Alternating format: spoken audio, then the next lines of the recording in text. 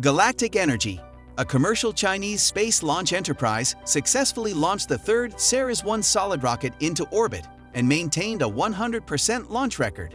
An achievement in itself and a great confidence for China, as well as the rest of the world. The Ceres-1 rocket featured 3 small satellites that were sent into 500-kilometer altitude sun-synchronous orbit.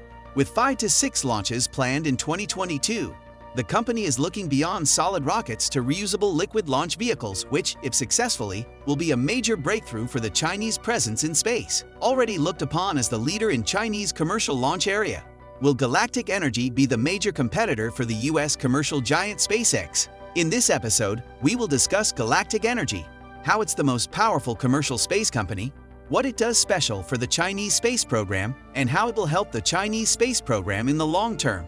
This is Race to Space, and if you like watching content regarding China space program, consider subscribing.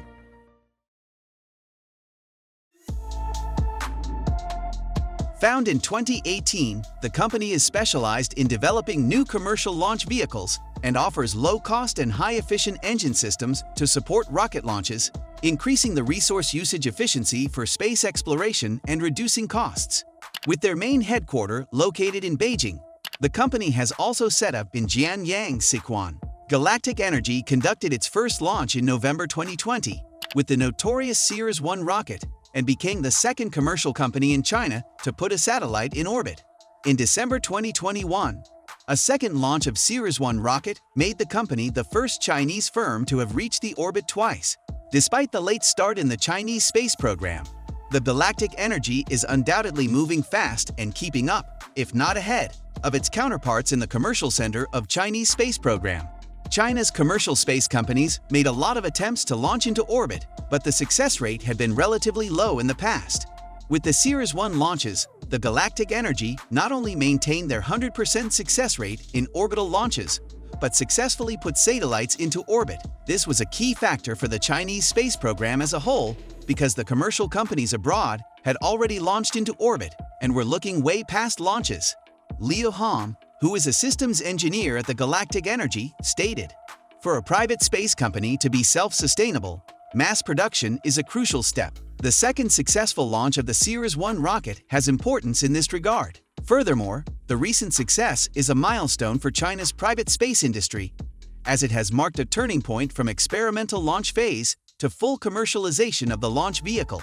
This experience will be valuable for other Chinese commercial space companies as well." Galactic Energy currently works on development of 2 launch vehicles, the Ceres-1, which is a solid-fueled rocket, and the Pallas-1, which uses liquid kerosene. With 5 to 6 launches planned coming in 2022 second half, the firm could also potentially conduct a sea launch of the Ceres-1, facilitated by a new eastern seaport for sea launches established at Haiyang, Shandong Province.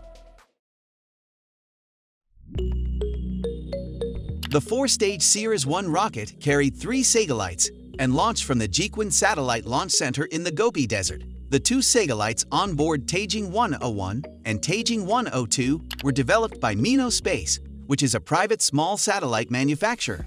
These satellites are designed to provide commercial remote sensing services. The third satellite, Domhai 1, was developed by ASES Space and will work to verify multi-mode remote sensing and key technologies. With a 1.6-meter diameter payload fairing, the rocket featured a white color scheme for the first time. The previous 2 rockets were painted black. Galactic Energy is also looking to conduct a potential sea launch of the Ceres-1. This mission is its success was officially China's 30th orbital launch of 2022, and the 4th one, which didn't involve the famous Long March rockets. Chinese state-owned and commercial actors are developing a range of solid rockets, a trend perceived as intending to boost overall space capabilities and increase flexibility and access to space. Ceres-1. The Ceres-1 is a small solid-fuel orbital rocket for the commercial market. It is designed to put up to 350 kilograms payload into low Earth orbit and 270 kilograms into a 700 kilometers sun-synchronous orbit. It consists of 3 solid fuel stages using hydroxyl-terminated polybutadiene fuel topped by a liquid-fueled stage. The rocket has a diameter of 1.4 meters, a length of about 20 meters, a mass at takeoff of about 33 tons, and a liquid propellant upper stage. While they have smaller launch capabilities, they can provide flexible and more responsive launch services. The Series 1 is particularly suitable for scattered launches of microsatellites or to replace satellites in a constellation. With $200 million funding secured for its launch, Pallas 1 is a two-stage liquid and advanced upper-stage reusable carrier rocket designed by Galactic Energy. The first and second stages with the Welkin liquid oxygen or kerosene engines, the rocket diameter of 3.35 meters, a total length of 42 meters, a liftoff mass of 220 tons, a LEO orbit carrying capacity of 4 tons and 700 kilometers, Sun-synchronous orbit carrying capacity of 2 tons. It is planned to launch during the first half of 2023. This liquid-fueled rocket can carry multiple satellites in a single launch and has large lift capabilities. It is capable for deployment of constellation networks. In January, Galactic Energy announced that it had secured $200 million in funds which, according to the company, will go to the Pallas 1 launch and its related infrastructure.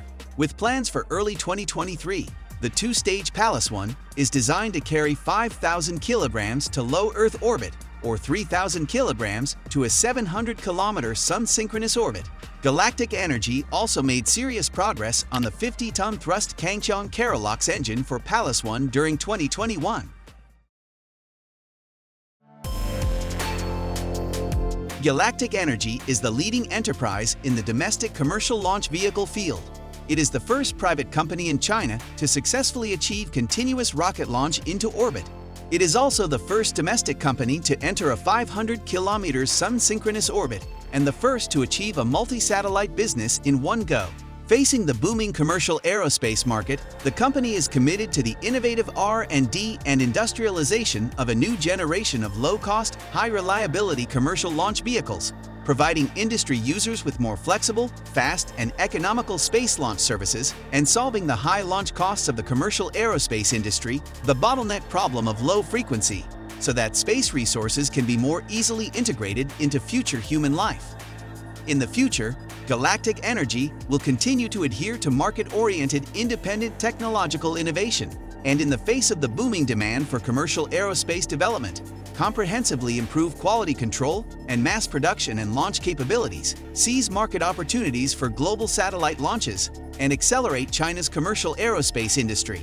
One thing we know about the Chinese space sector is that it moves too fast and it may be a bit difficult to keep up. While Galactic Energy is arguably called the leader of the Chinese commercial space sector, the other companies like CAS Space, iSpace, SpaceX are moving relatively fast in their own orbital launches, so Galactic Energy will need to innovate quickly and relentlessly in order to maintain their lead domestically. The company is also preparing launch for overseas customers and aims to have a market overseas. It will be able to provide well-planned launch services for customers in or outside of China. With everything about Galactic Energy and how they're leading the commercial sector of Chinese space program covered, it's time to wrap this one. We hope you've learned a good deal about the company and where they currently stand among their competition all over the world. Don't forget to subscribe to never miss out. This is Race to Space, and we'll see you in the next one.